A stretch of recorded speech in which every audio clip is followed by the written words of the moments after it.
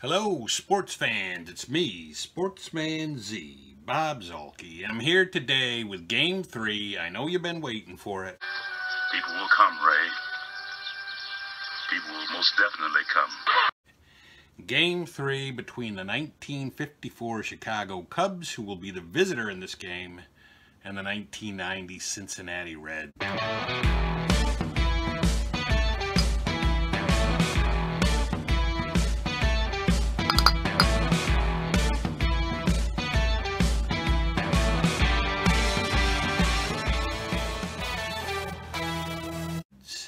And the Reds will be home. They were the better team, so they were home games 1 and 3, assuming they didn't lose one of the first 2 games, but they actually did do that. So the series is tied 1-1, and we are in Game 3. Pitching for the Reds today, and out on the mound taking his last warm-ups, is Jose Rijo. And they were holding him back in case they needed this Game 3. And then pitching for the Cubs will be Warren Hacker. And they were just hoping they weren't ever going to have to see Warren Hacker, but they do. So, we are just about to get started here. Rio is done with his warm-ups, so Ernie Banks steps in to face Jose Rijo. And that's a 5-4, which is a home run 1-3 or a double. So right off the bat, we got something big going down, and that's a double. So, Ernie Banks hits a double, hit off a Rio. And I got to be careful in this game that I don't make too many mistakes, because, you know, if I do, I tend to hear it from Butch Haber. So, who is a subscriber to the channel who watches these games pretty much every time I put one up, and when I make a mistake I hear about it. So anyway, Frank Buchholz is up, no outs, man at second, and that's a 5-9, which is a strikeout. So, or Bumholz. Sorry Butch, Bumholz. So anyway, he strikes out, Rio strikes out Bumholz. And we got Hank Sauer up, and Hank Sauer is in the wrong column, but he does walk there.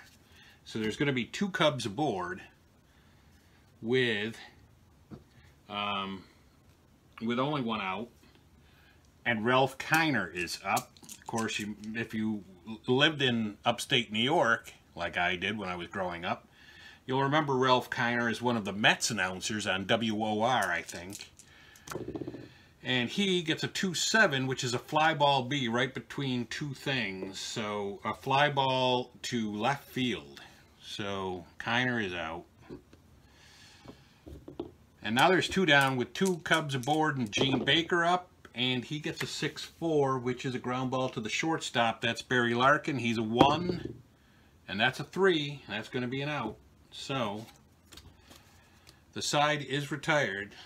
And let's make sure we get Baker marked down as his at bat, and that brings up the Reds lineup in the bottom of the first, and they will lead off against Warren Hacker with Mariano Duncan.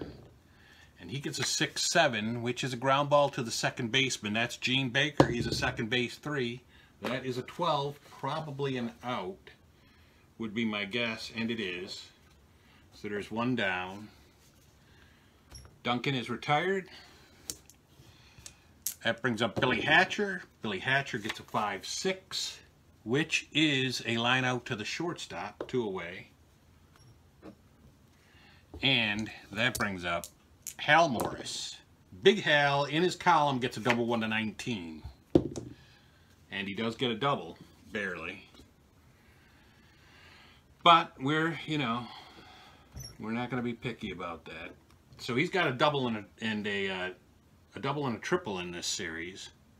Hacker's given up his first hit of the game. And Herm Winningham is up. He gets a 4-5, which is a fly ball center field C. And he is out. Of course, Herm Winningham is in because, as you may remember, Eric Davis was injured in Game 2, and he was injured for easily enough games to miss this series and maybe even the next one. So, no runs come across for Cincinnati. We go to the top of the second, and that brings up Bob Talbot, who gets a 1-3, which is a ground ball to the shortstop, and so he's out.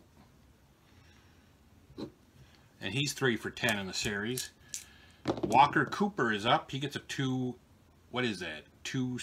That's a fly ball to left field. So Walker Cooper, the catcher, is out. And that brings up DeFondy, and DeFondy strikes out.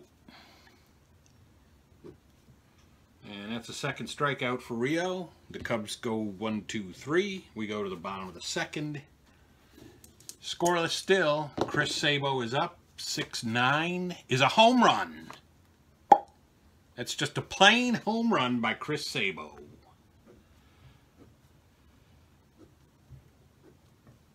So Hacker gives up his second hit, first homer, first earned run, and it's 1-0.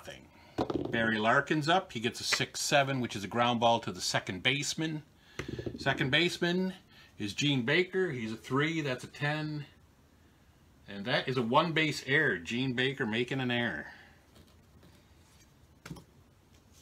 So Larkin is aboard with an error. Give that error to Baker. And they've still got nobody out, and Paul O'Neill up now, and he gets a 5-7, which is a 1-1, or it'll be a fly ball to right. And it ends up being a fly ball to right, so there's 1 away. O'Neill making the first out of the inning. That brings up Todd Benzinger. Benzinger gets a 4-10, which is a fly ball to center field. That's 2 away. And that brings up Joe Oliver, and he gets a 1-4, which is a line out to second base. And that is that. But Cincinnati does get a run on a home run by Chris Sabo, the third baseman. And now Randy Jackson is up for Chicago in the top of the third, and he is going to fly out to center. Ernie Banks is up, and he gets a 5-6, which is a double 1 to 10. Or, yeah, he gets the other half of that, which is a fly ball to right. So Banks is out. Banks only 2 for 10 in the series, but that's with a home run and a double. So those 2 hits were pretty good. And Frank Bumholz is up, and he gets a 4-6. And 4-6 is a walk. So Bumholz gets aboard. I think Bumholz was on last time, if I don't miss my guess. In fact, he may have walked last time as well. Hank Sauer's up, and he gets a 1-8 ground ball into a double, not really a double play because there was already 2 outs, but he did ground out to the shortstop. And that is the end of the inning. Bottom of the second, and really, Sauer has not really been that great for them. He's only 2 for 9, and he doesn't have a home run, even though he had a ton of home runs that year. All right, Mariano Duncan up, bottom of the third. 3-8 is a ground ball to the third baseman. He's out. Brings up Billy Hatcher. Billy Hatcher gets a 1-5, which is a single 1 to 9. And that's going to be, instead, it's going to be an out, a line out to second, so that's 2 away. And up steps Hal Morris, who had a hit last time or got on somehow, and he's got a home run 1 to 16 this time. And he does. There's another solo shot for the Reds as Hal Morris goes deep, and he's been great this series. 5 for 9 with a double, a homer, and a triple. And Hacker gives up his third hit, second homer, second run. And that brings up Herm Winningham, who gets a 6-6, which is a strikeout. So Herm Winningham is gone, but again, the Reds strike for another run on another solo shot. And they are leading 2-0 with Ralph Kiner coming to the plate for the Cubs. And he gets a fly ball right field plus injury. They cannot afford this. And they really can't. So Kiner is gone. And he'll be out for at least 6 games. But that is, that's the breaks. And Kiner was the DH. So they can grab really pretty much anybody. And we will see who that's going to be.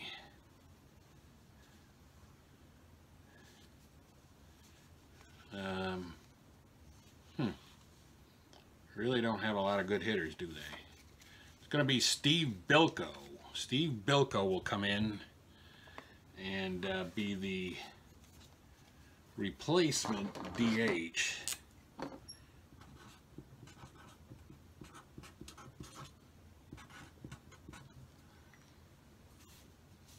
And he is a stealing E. And I believe that I think that's 2 outs.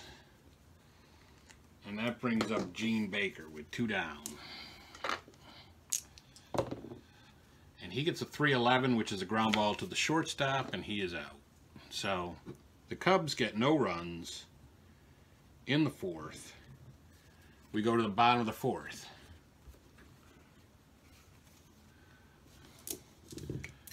Bottom of the 4th, the Cubs are missing one of their best players, and they weren't very good to begin with, even with all the good players that they had.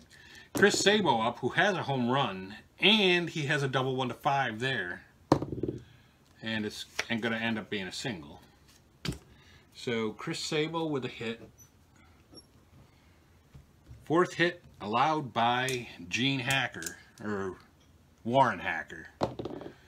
And we got a 6-5, which is a fly ball to center for Barry Larkin. So Larkin flies out to the center fielder. I've been surprised at the fact that the Reds really have not scored a ton of runs in this series. They scored 5 runs in Game 1, which was pretty good. Then they only scored 1 last game. And so far, they've only got 2. O'Neill is up. He gets a 2-10, which is a double. Just a plain, everyday, run it down the line double, and that'll put runners at 2nd and 3rd with 1 away, I believe. Yeah. And we're not going to send the runner.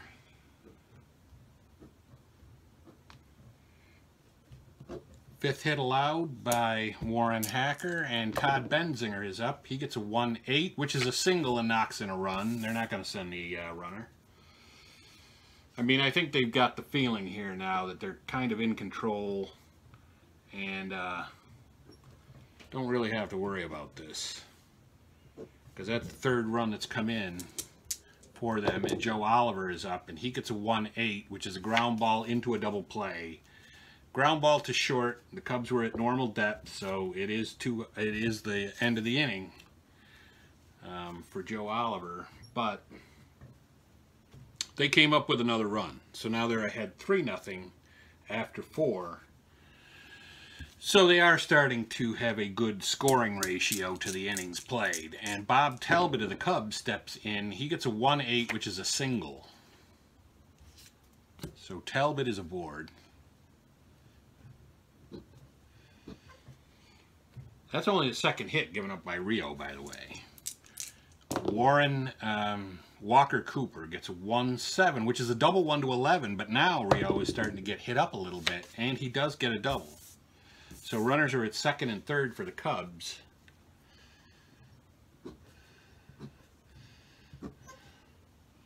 Third hit allowed by Rio.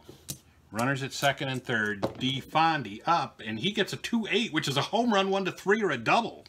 And that's going to be a double, though, and it knocks in 2 runs. So, Fondy, with his first hit of the series, by the way, knocks in 2 critical runs. And now, all of a sudden, Rio, who was cruising, is only winning by a run. And a man 180 feet away with no outs and Randy Jackson up, and he gets a 6-5, which is a ground ball to the shortstop, and that's going to be Larkin, who's a 1, and that's an out. So 1 away for Randy Jackson.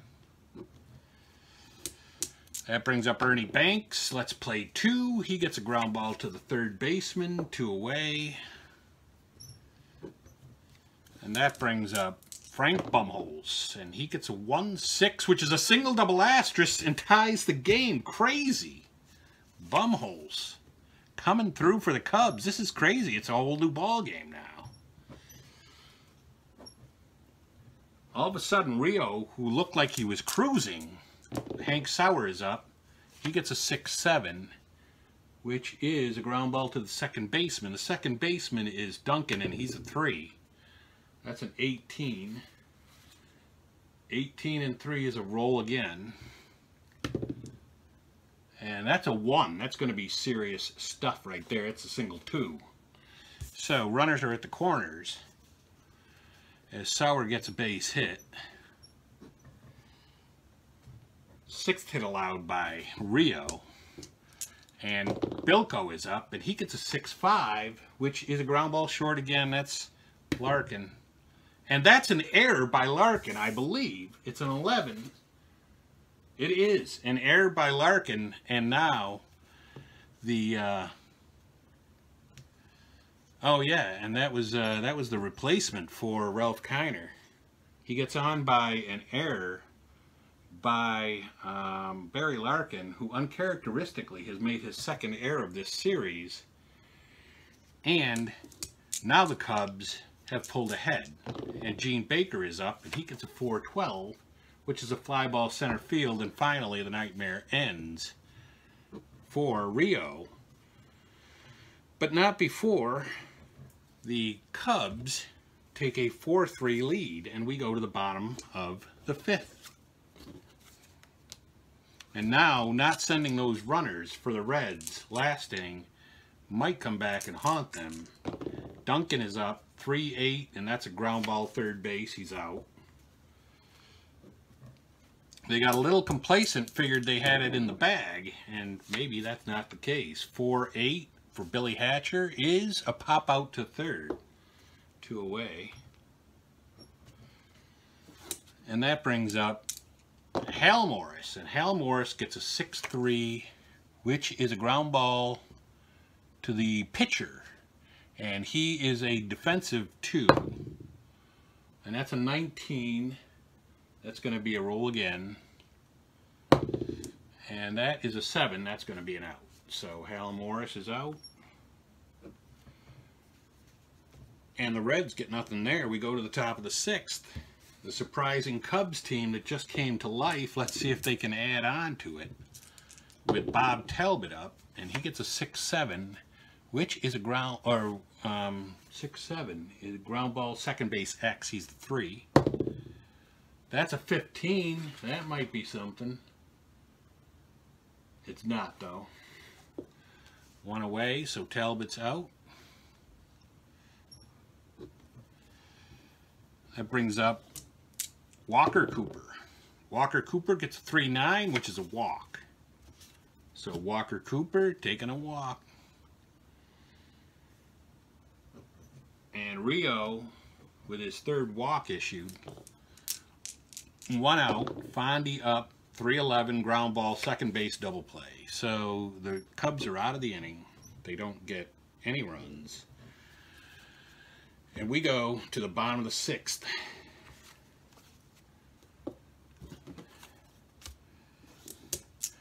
And Herm Winningham is up. He gets a 5-12. 5-12 is a ground ball to the pitcher. He's out. Chris Sabo is up. He gets a 3-5, which is a fly ball center field, and he's out.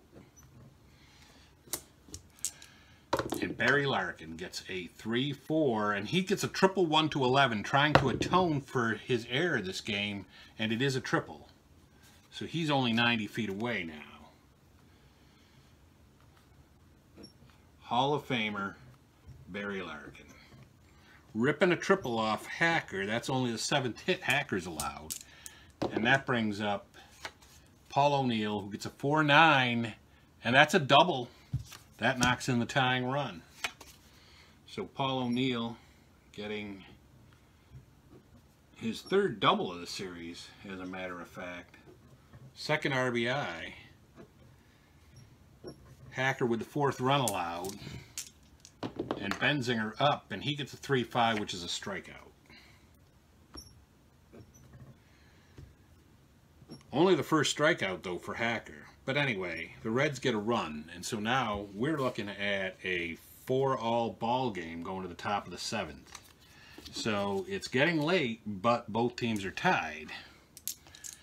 Randy Jackson up. He gets a 4-5, which is a fly ball to center. He's out. That brings up Ernie Banks. Let's play 2. He gets a ground ball shortstop, and he's out. You were hoping, you know, if you're sitting there at home and you root for the underdog, you were hoping Hacker could hold him, but he couldn't. Bumholz gets a 6-9, and that's a home run. Oh, wait a minute. No, wrong pitcher. I'm looking at the wrong pitcher. That's a ground ball. So Bumholz is out. And so we go to the top of the 7th. Or no, we go to the bottom of the 7th. And we're still in a 4-all ball game. And Joe Oliver up. He gets a 6-7. That's a ground ball to the 2nd baseman. That's Baker. He's a 3. That's a 13. And that's an out. So 1 away. Joe Oliver out. Mariano Duncan gets a 1-9. That's a strikeout. And that's a 2nd strikeout for Hacker. Hatcher up. 6-3. Ground ball to the pitcher. He is defensively a 2. That's a 10. That's going to be probably an error. 10-2, 1 base area. So Hatcher on by an error by Hacker. And that brings up Hal Morris. And he gets a 5-7, which is a 1-1 or a fly ball to right. And that is a fly ball to the right fielder for Hal Morris. No runs come across for the Reds in the 7th. We go to the top of the 8th. Up steps Sauer, 6-9. And that is going to be a ground ball to the 2nd baseman. Sauer is out. Steve Vilko, 6-12. That's a fly ball to right. That's an out. And Gene Baker gets a 1-8, which is a line out to the shortstop. So we go to the bottom of the 8th, still tied at 4 apiece between these two teams, with Herm Winningham up at the plate for the Reds, and he gets a walk.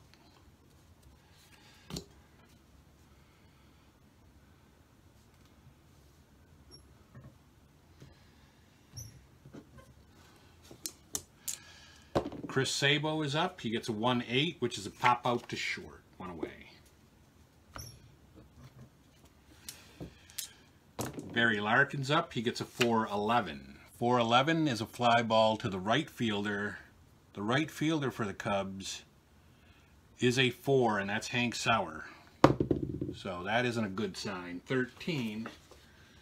13 and 4 is a single 2. So the Reds have runners at the corners. Larkin with the hit. The Cubs are going to stay back, though. They're going to play for the double play, kind of taking their chances. Paul O'Neill is up. 4-7 is a double 1 or a fly ball B. And that is going to be a fly ball B. So Paul O'Neill does knock in the go-ahead run. And that is an earned run. And Benzinger up. He gets a 6-10. That's a catcher card.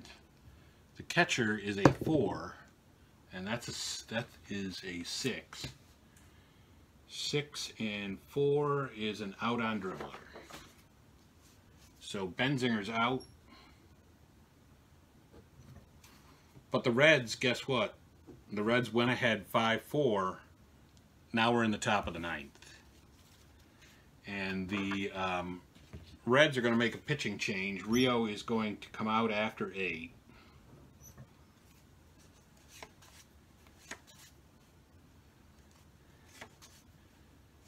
And they are going to put in Nasty Boy Rob Dibble. They are not leaving anything to chance here, as much as they don't have to. Rob Dibble comes in, and he will face the lineup of Bob Talbot, Walker Cooper, and D. Fondy. Not really the best, but that's what the Cubs are looking at. Talbot up, he gets a 4-10, and that is a strikeout, 1 away. So Talbot with a strikeout, Dibble with his first K on his first batter. Walker Cooper up, he gets a 4-7, that's a strikeout. Almost seems unfair, but you know, that's life. And D. Fondy is up, and he gets a 5-3, and that is going to be a ground ball to the pitcher, and he is considered to be a 2. And that is a 19, that's a rule again. That's a 12, I don't know if that's going to be something, is it? It is a 1-base error for Rob Dibble. The Cubs are still alive, they're still clinging to life. Dibble makes the error. Randy Jackson's up. 6-8, and that's a strikeout, and that will be the end of the game. Dibble struck out 2 of 3 outs to get the last 3 outs of the game and the save. And the Cincinnati Reds hung on barely. They went to a game 3, and they won game 3 5-4. And that is how it is. The 1990 Reds will advance to the winner's circle, or the winner's bracket for the next round. And the 1954 Cubs will go home. That's it for me, Sportsman Z, Bob Zolke, signing off.